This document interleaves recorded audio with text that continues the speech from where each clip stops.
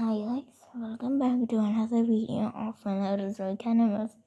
Today we will be covering the Shantungosaurus. Dinosaurus was a genus of sauropod hadrosaur, and the much more famous Parasaurolophus is also a hadrosaur, and like how Shantungosaurus is also. Well, I'm not sure if it's a sauropod hadrosaur. Probably not.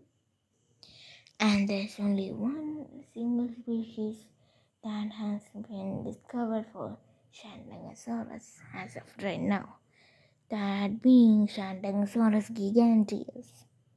Shantungosaurus means Shandong lizard. Its name Shandong lizard due to it being found in the Shandong Peninsula of China. And the Shantungosaurus lived in the late Cretaceous period of China. And we don't know exactly when it lived, but we do speculate that it lived around the Campanian period. The Campanian stage. And the Campanian stage was around 83 to 72 million years ago. And in China, it lived in the Xinjiang Formation, which was of other dinosaurs like Zhuchengtyrannus, a very large Tyrannosaur, a kind of famous, well not that famous, but a bit famous ceratopsian called the Sinoceratops, and a large Titanosaurian Dinosaur called Zhuchengtitan. Considering that these three animals all lived together in about 73.5 million years ago, so we could also say Shantungosaurus could have also lived during the same time period. Although we are not too sure.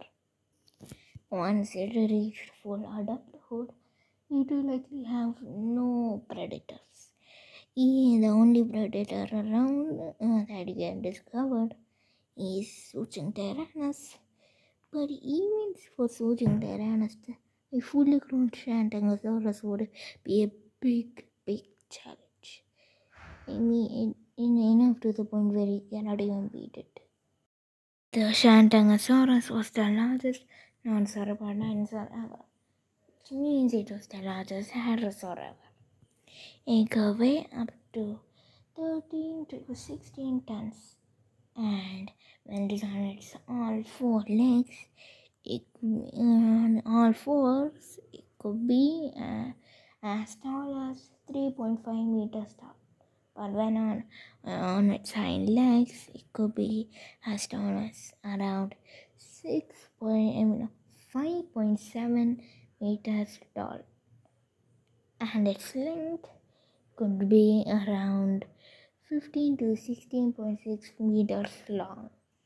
The hadrosaurs like Edmontosaurus would have given the T-Rex a hard time to kill. And if you know, T-Rex was the strongest land carnivore to have ever lived. And if the Edmontosaurus could have given it a hard time, Shantungosaurus could have obliterated the T-Rex, making it a very strong animal and one not to be messed with. Some media depictions say otherwise, but in reality, it also says otherwise. They were strong. They are one of the strongest animals ever. They could use its entire body as a weapon. Its tail, its legs, its arms, its head, and stuff like that. Basically, it was an actual tank. That wasn't a sauropod. For such a massive and gigantic, very bulky, strong animal, you wouldn't expect for it to be very bad at agility and very slow, very non-agile and stuff. But surprisingly, it wasn't that fast, but it could reach up to 20. It could reach up speeds of about to. It could reach speeds of about 20 miles per hour. To put that into perspective, a Tyrannosaurus Rex, which is significantly smaller than the Shantungosaurus, would only run up to 70 miles per hour at maximum. This guy was, however, a bit faster than it. Shantungosaurus was a bit faster than T-Rex, but it was not as agile, but it had a medium agility rate. That's all for today's video. It's a pretty short video, but it's not the shortest. Like the Baryonyx video, which was the shortest video, I think. Yeah, but thanks for watching. See you next time. Goodbye.